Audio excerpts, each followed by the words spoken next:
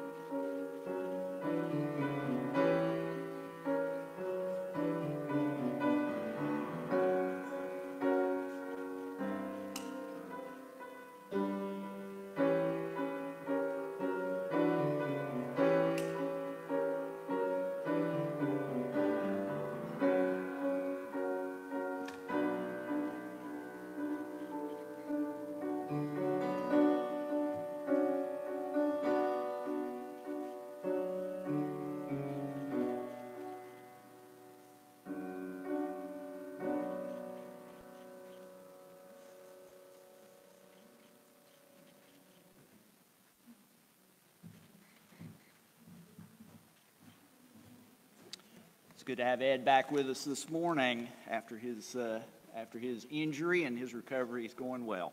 Glad to see that. Let us pray. Gather us, O God, into the household of grace, the fold of your love.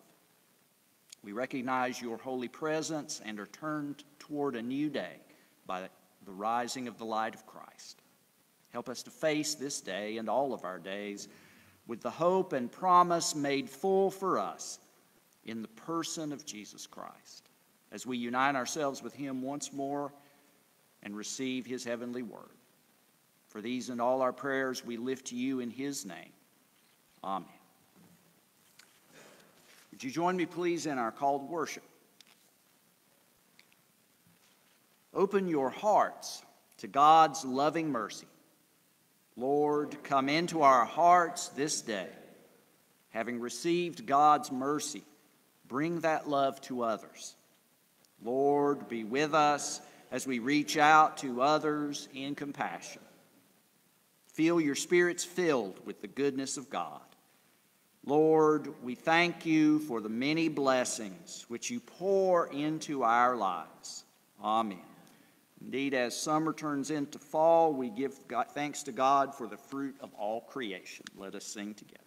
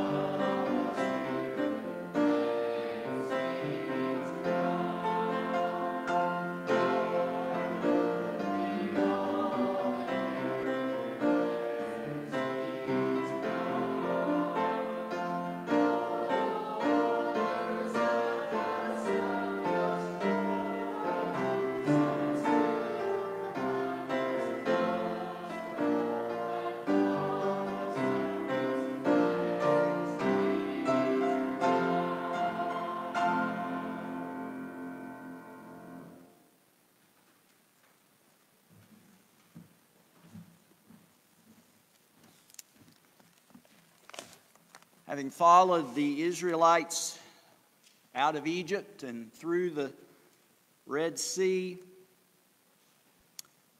we continue with them on their journey to the Promised Land in the 16th chapter of Exodus. Let us listen for God's word to us this day.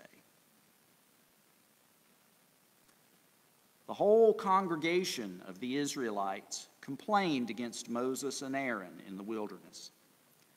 The Israelites said to them, "If only we had died by the hand of the Lord in the land of Egypt, when we sat by the flesh pots and ate our fill of bread. For you have brought us out into this wilderness to kill this whole assembly with hunger." Then the Lord said to Moses, "I am going to rain bread from heaven for you, and each day the people shall go out and gather enough for that day. In that way I will test them, whether they will follow my instruction or not. On the 6th day, when they prepare what they bring in, it will be twice as much as they gather on other days." So Moses and Aaron said to all the Israelites, "In the evening you shall know that it was the Lord who brought you out of the land of Egypt. And in the morning you shall see the glory of the Lord, because he has heard your complaining against the Lord. For what are we that you complain against us?" And Moses said, "When the Lord gives you meat to eat in the morning and your fill, or in the evening, and your fill of bread in the morning, because the Lord has heard the complaining that you utter against him, what are we? Your complaining is not against us, but against the Lord." Then Moses said to Aaron, "Say to the whole congregation of the Israelites, 'Draw near to the Lord, for he has heard your complaining.'" And as Aaron spoke to the whole congregation of the Israelites, they looked toward the wilderness, and the glory of the Lord appeared in the cloud. The Lord spoke to Moses and said, "I have heard the complaining of the Israelites. Say to them, at twilight you shall eat meat, and in the morning you shall have your fill of bread. Then you shall know that I am the Lord your God." In the evening quails came up and covered the camp. And in the morning there was a layer of dew around the camp. When the layer of dew lifted, there on the surface of the wilderness was a fine flaky substance, as fine as frost on the ground. When the Israelites saw it, they said to one another, "What is it?" For they did not know what it was. Moses said to them, "It is the bread that the Lord has given you to eat." The word of God for the people of God. Thanks be to God. Let us sing together our hymn of worship, "O Jesus, I have promised."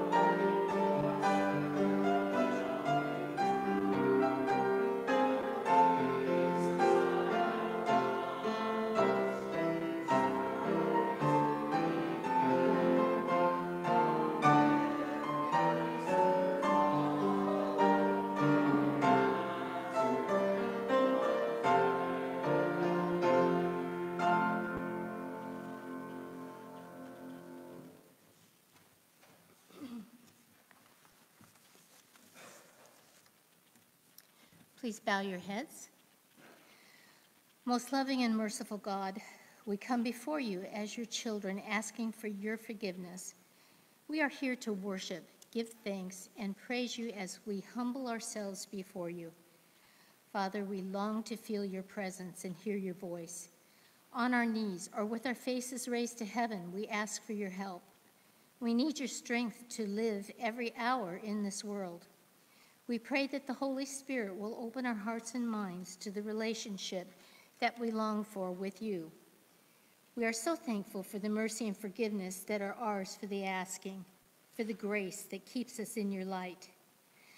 Help us to love you so much that other things have no power over us. Help us to give ourselves over to your will and trust your truth and plans so that heaven on earth can be our reality. Lord, in your mercy. We come asking for your healing power for those here at Shiloh and with connections to Shiloh. We pray for Barbara and her family. We pray for Ed recovering from knee surgery, for Linda Dixon, for Bain after a heart attack, for Johnny Marley's family, Billy and Jim, for Mike after the revision of his dialysis catheter. We pray for those we name out loud and in our hearts.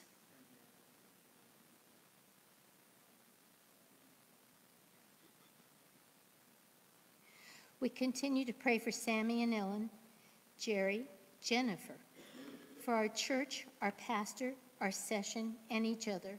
We pray for our children, friends, neighbors, teachers, administrators in schools.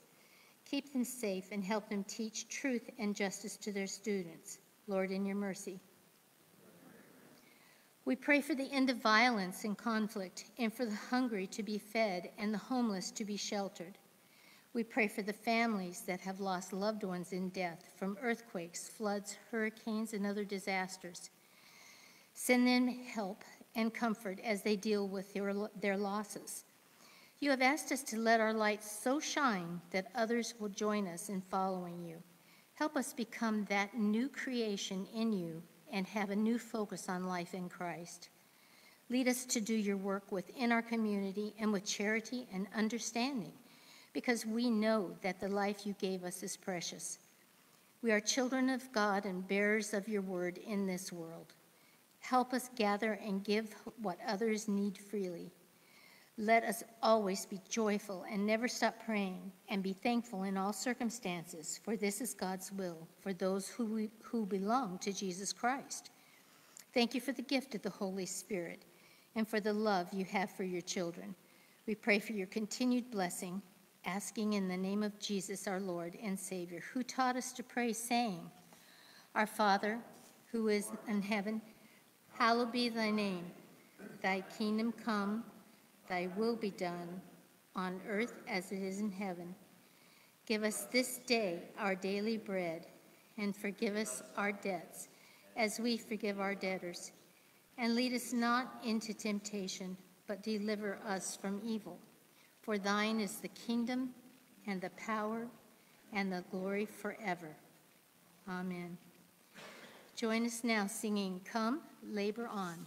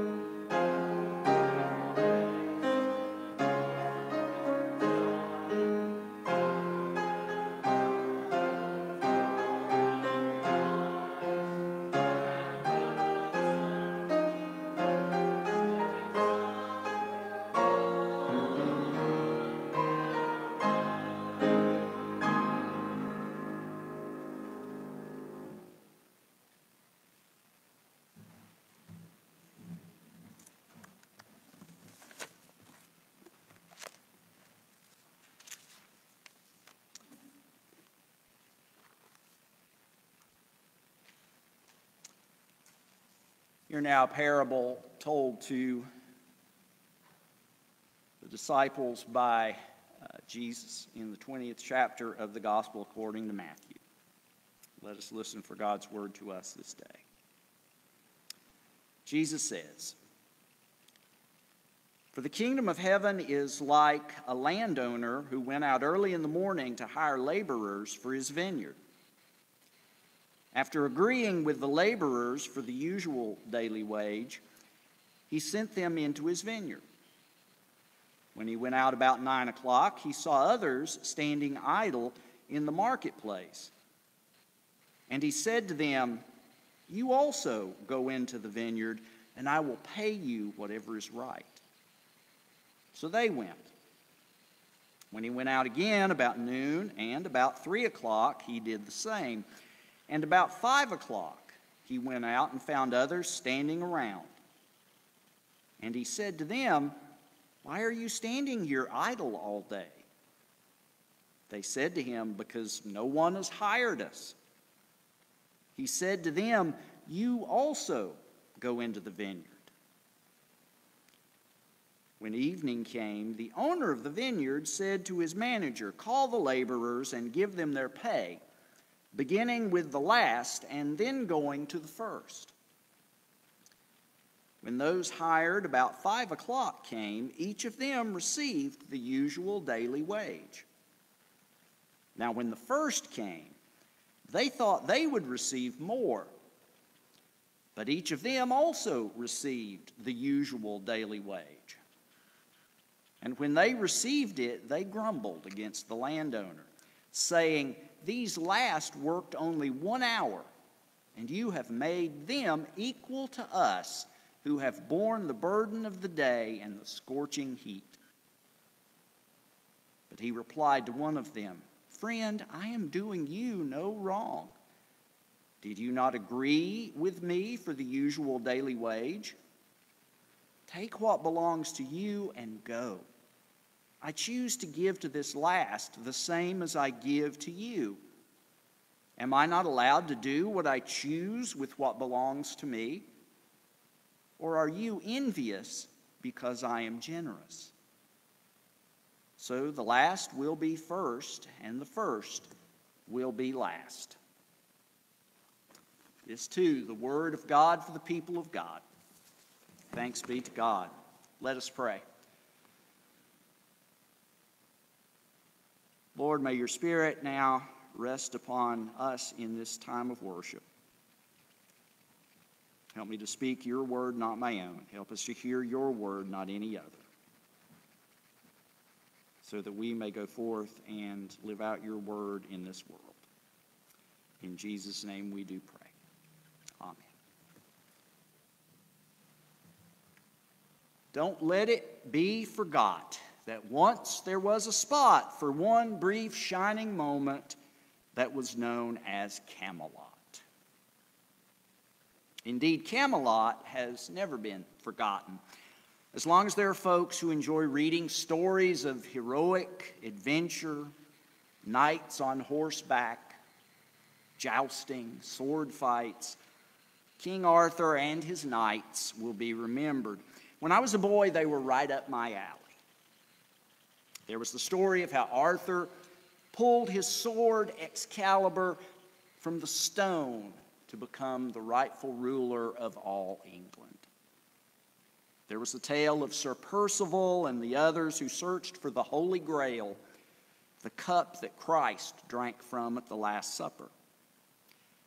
There were stories of conflict between Arthur and Merlin the magician and Arthur's sorceress sister, Morgan Le Fay, and her nephew Mordred, many battles against the Anglo-Saxons, and of course the romantic triangle between Arthur, Queen Guinevere, and Lancelot portrayed a different kind of struggle.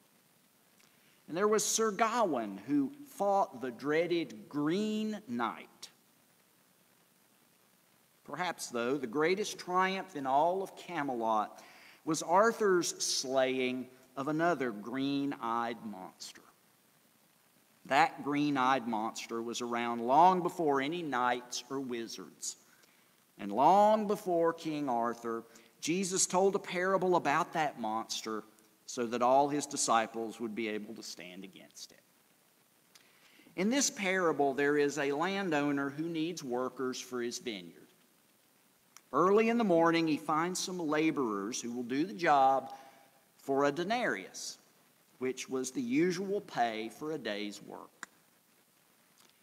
Then the landowner goes out 3 more times at 9 o'clock, noon, and 3 o'clock. Each time he finds more workers for his vineyard.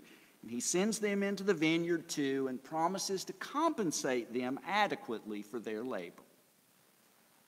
Finally, it's almost quitting time. 5 o'clock in the afternoon, and the landowner goes out yet again and finds yet more workers. When the time comes to hand out the paychecks, the landowner has all of the laborers line up according to the time they came to work in the vineyard. The ones who had just arrived at 5 are paid first. And they received the usual day's wage of 1 denarius. No doubt they were thrilled about this turn of events because they were the people no one else could use. For some reason, none of them had been hired until this one landowner came along. I don't know. Maybe they were considered too old to do the work. Maybe some of them were considered too young to be of any use out in the vineyard. Maybe some of them were considered too small or too disabled to work for anyone else. Perhaps we know what that feels like. Of course, no one is probably going to come right out and say that they have no use for you. But sometimes what they do say is close enough. Sorry, but your grades and your SAT scores just aren't good enough. Sorry, but we just can't accommodate someone with your disability. Sorry, but we were looking for someone a little bit younger. Sorry, but we were looking for someone with a little more experience. Sorry, but we were looking for someone more qualified. Sorry, but we just don't have a place for you right now. Well, if you've ever heard anything like that, then you know what good news it is when someone does have a place for you. Those 5 o'clock workers had to have been thrilled. And the first workers, they may have been just as excited. I mean, if the landowner was so generous as to pay the usual daily wage to these guys who worked only 1 hour, how much would he give to the ones who would work the full day in the sun and the heat? Well, the answer is that they also get only the usual daily wage. Their pay is the same as those who worked for 1 hour. And as you might imagine, they were not happy about it. They were not happy at all. They are envious because the landowner is generous. The old green-eyed monster of jealousy rears its ugly head. At its heart, envy is constantly comparing yourself to others and measuring yourself according to them. Envy always desires to climb ahead of its neighbors. You know, they've done research with animals, with monkeys. And they will train the monkeys to perform a task. And then once the monkey does the task, they'll give the monkey a slice of cucumber. And the monkey really loves that. The monkey just eats that cucumber and loves it, satisfied with it, content with it. Until they train other monkeys to do the task and start giving them a grape. And when those other monkeys start getting that grape, the monkeys that get the cucumber, they won't work anymore. They'll throw the cucumber down at the researchers. They won't do it. It's only when they see what the other has that they get upset. Monkey see, monkey do. Notice that the first laborers in this parable have no problem with the usual daily wage when they agree to work for the landowner. That's enough for them. That's plenty for them to live on. They grumble about it only when they see what the latecomers are getting. They are satisfied and content until the green-eyed monster of envy appears. Plenty wasn't enough for them. They wanted more. There can never be enough for the green-eyed monster. This morning we heard a reading from Exodus about how the Lord fed the Israelites in the wilderness with manna from heaven. And did you happen to catch the instructions that the Lord gave to Moses about how they were to gather the manna? The Lord would supply them with manna each day. And each day they were to gather as much as they needed for that day and no more.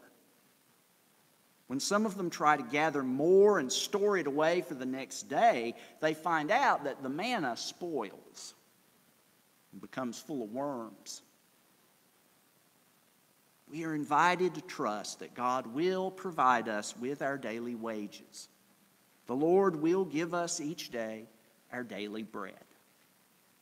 God will see to it that we have what we need. And if we have what we need, why seek more?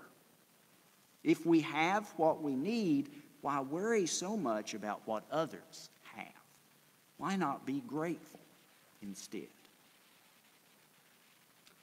Otherwise, the green-eyed monster can wreak havoc. It can damage our relationships with others, but the main damage is done to our own hearts, minds, and souls. You may remember that one of the 10 commandments in the Hebrew Scriptures warns us against envy.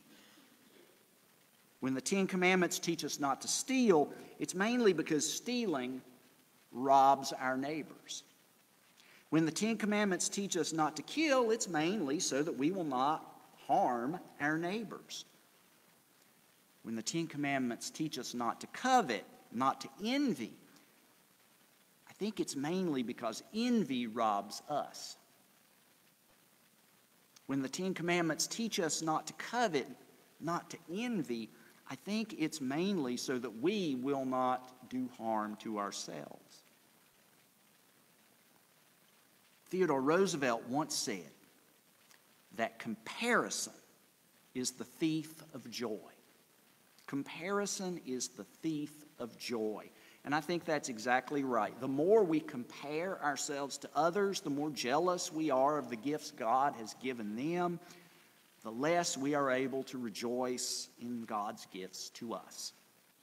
The more we envy their lives, the emptier our lives feel. The more we envy others, the more we are eaten up by unhappiness and anger. Once upon a time, there was an eagle who wanted to fly higher and faster and more gracefully than any other bird. But he knew that he couldn't because there was another eagle who could fly just as high, just as fast, and just as gracefully. And one day, the first eagle spied a hunter with a bow and arrow. And the bird said, "I wish you would bring down that other eagle up there." The hunter replied that he had always wanted to bag an eagle. "I could do it," he said, "if only I had feathers for my arrows." "Well, if it's feathers you need," said that first bird, "then feathers you shall have." And the bird plucked one feather out of his wing, and the hunter attached it to his arrow and shot up at the other eagle. However, the arrow did not reach that eagle. The envious eagle pulled out another feather and offered it to the hunter, but the hunter missed again. The eagle kept plucking out feathers and giving them to the hunter, and the hunter kept missing that other eagle. He never hit that eagle. In the end, though, the hunter was able to bag an eagle for himself. That first eagle plucked out so many feathers that he could no longer fly. So it was simple for the hunter to turn around, aim, and shoot that eagle dead. As an unknown author once wrote, envy slays itself by its own arrows. Isn't that oh so true? That's what happened to the first workers in Jesus' parable. Instead of celebrating the generosity of God, they sulked. They were so resentful of God's goodness to the latecomers that they ignored how good God had been to them. The green-eyed monster came along and killed their joy. The green-eyed monster plucked out every bit of gratitude until all that was left was grumbling. And when we measure ourselves against our neighbors, we only end up hurting ourselves. If we are all scrambling to get on top or ahead of each other, all of us end up getting trampled. And I think that King Arthur realized this. You see, before any other battle, before any other heroic adventures, he made sure to slay the green-eyed monster of envy. How did he do it? Well, in the center of Camelot, there was the meeting place for Arthur and his knights. You remember? The famous round table. The table was a perfect circle. There was no head of the table. There was no foot of the table. All the seats at the round table were equal. And Arthur decided to have this round table to remind his knights and to remind himself that all among them were equal. No one was above or below anyone else. Even the king took his place at that round table, just like everyone else. It seems to me that Arthur was taking a page out of Jesus' book. According to this parable that Jesus told, the first round table was the kingdom of heaven.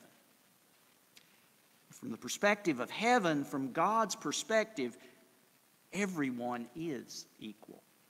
God cares for each person, no matter what their status is. And under God's reign, each and every one of us gets all that we need to live. God seeks to provide each and every one of us our daily wage. In the kingdom of heaven, the first shall be last, and the last shall be first, because all are equal. All are equally loved. All are equally graced. And in the kingdom of heaven, the green-eyed monster is toothless. The green-eyed monster of envy has no power over us, so long as we know that we all sit together at God's round table. The green-eyed monster of envy cannot hurt us so long as we keep sight of how God provides for all of us each and every day, giving us all we need to live and thrive. The green-eyed monster of envy is slain, killed, by the gracious generosity of God. In the name of the Father, and the Son, and the Holy Spirit. Amen.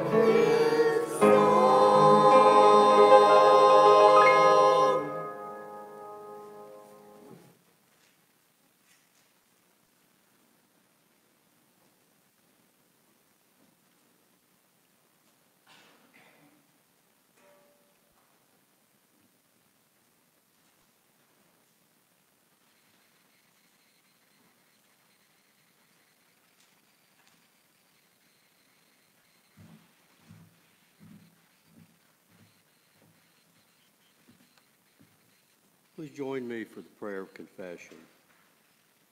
You know how fickle we are, O Lord. We compare with us, and then we behave in ways which run counter from your word. We get caught up in our own needs and whine about the injustices we feel in our lives. Help us to place our trust in your mercy and your compassionate love. Forgive us when we stray from your ways and wander into paths of self-pity and self-destruction. Lift us from the deep morass and put us back on track. Give us confidence in your presence and your direction throughout our lives, for we ask these things in Jesus' name. Amen. For the assurance of pardon, feel the comforting power of God's love and mercy in our lives. God is with us through all our experiences. Though we try, we cannot stray from God's love. Rejoice. This is the good news for all of us. Amen. Our next hymn is 625, All Who Love and Serve This City.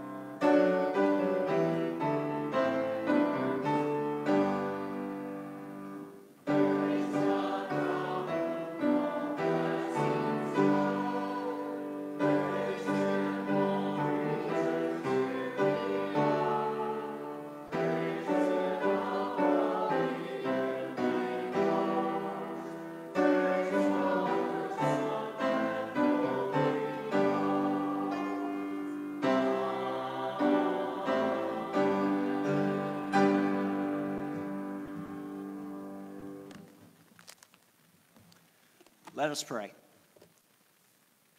With hope in our hearts, we offer our gifts to you, O God, trusting that you will use them and use us in the work of your kingdom which welcomes all, loves all, and serves all. In Jesus' name we do pray. Amen. Friends, now as we leave this time in this place of worship, as we go, let us not pay so much attention to the denarius our neighbors receive that we forget to notice the good gifts that God has given to all of us. Let us not be envious, and let the love of God, the grace of our Lord Jesus Christ, and the blessing and power of the Holy Spirit surround us and provide for us our daily wage. Amen.